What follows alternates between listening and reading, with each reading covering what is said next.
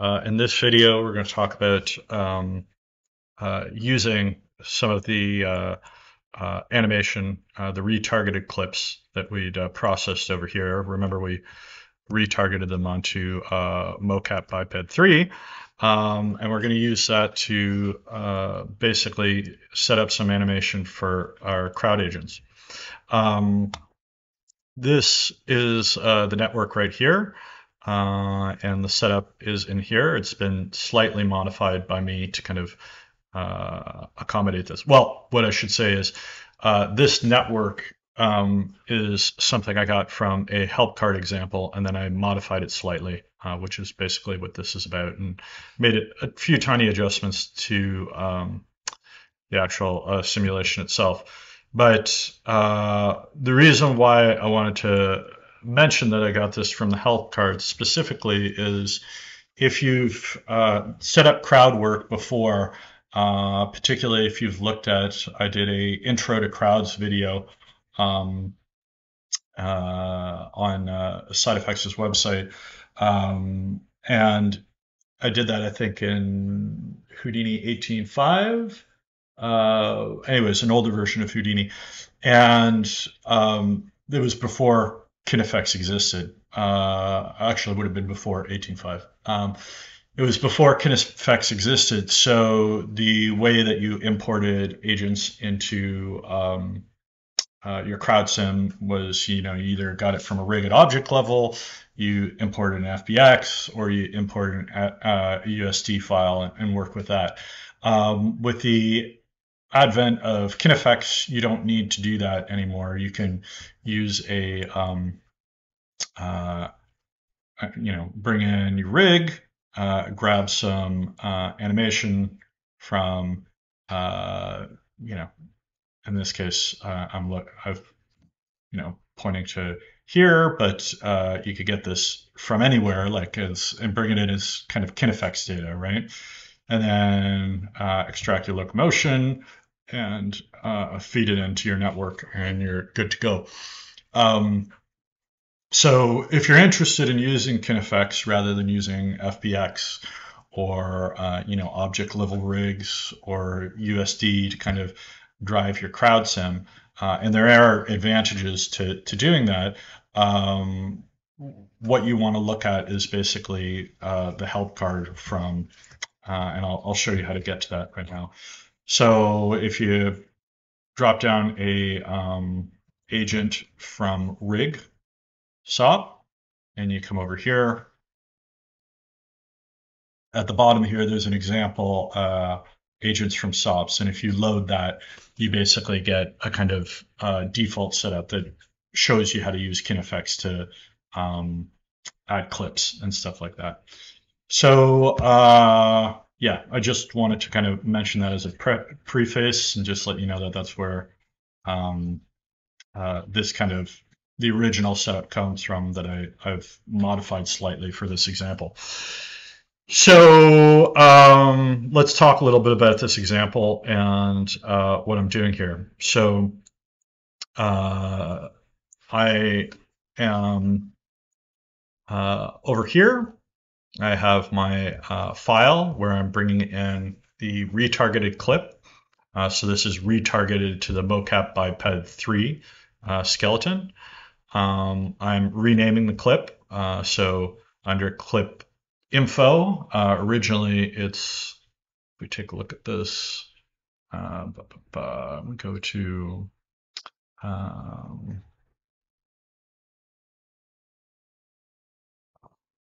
so I've basically changed the name here to jump from its original name, which was 01_01.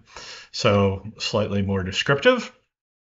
And I've trimmed the clip a little bit. So the original clip here, if we, let me just bypass this. We can take a look at it. So it's just this guy jumping, and then he reaches the end and turns around. I don't want all of that. I just want the kind of initial jumping motion.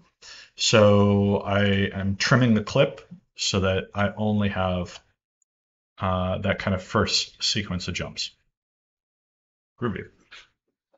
Uh, and then I have this node here for compute foot planting, which you can use for foot planting.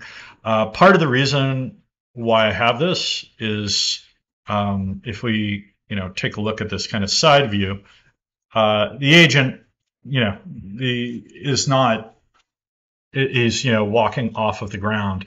So if I don't have this foot planting turned on, when I transition from my initial clip, which is a walking clip, to this jumping clip, the character is going to be off the ground. So if I don't have foot planting on, so let me just kind of turn that or display this, show this at work. Okay, so we have our agents and they're initially walking.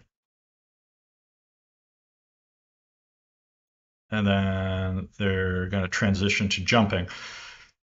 Now, you'll notice we can just kind of go backwards a little bit here and watch what happens with the feet. So it's, here they're walking and they're nice and, on the ground. And then if I don't have that kind of foot locking stuff in place, they kind of hover above the ground, which is unpleasant and undesirable. And, it's if I wanted to, and I could have probably come up with some sort of methodology in the retargeting workflow that just kind of lowered the agent, and I could probably have figured out a procedural way of doing that. But if I set up foot locking and get that to work, it no longer becomes an issue, and I can where is it? I believe I have to recook. Yeah, I got to reload this to have it take effect. And if I come back down here and we reevaluate again,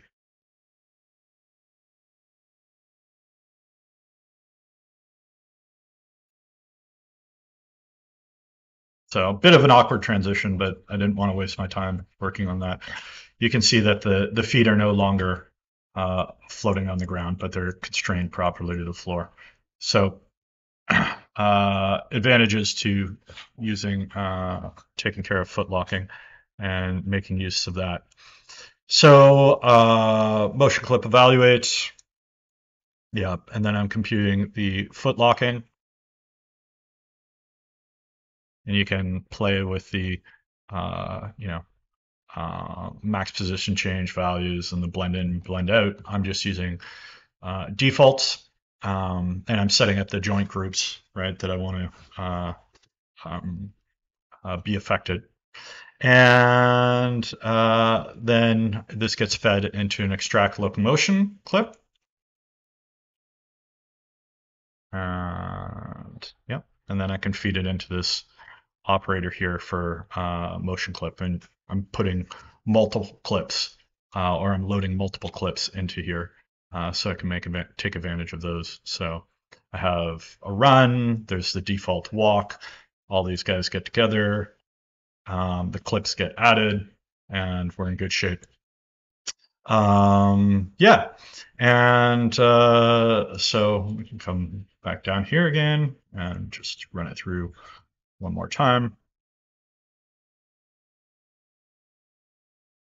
And so, this is really rough, and I didn't, spend a lot of time finessing this or anything like that. But I wanted to, if I was going to show the retargeting workflow, I thought it made sense to also show how you can take these retargeted clips, use them in your crowd system, and also just illustrate that there's a new way of using clips or kinefx to set up your motion clips for your crowd agents. And that concludes this tutorial and concludes this series of videos in general. I hope you found it useful, and if you have any questions, feel free to leave them in the comments below. Thanks very much.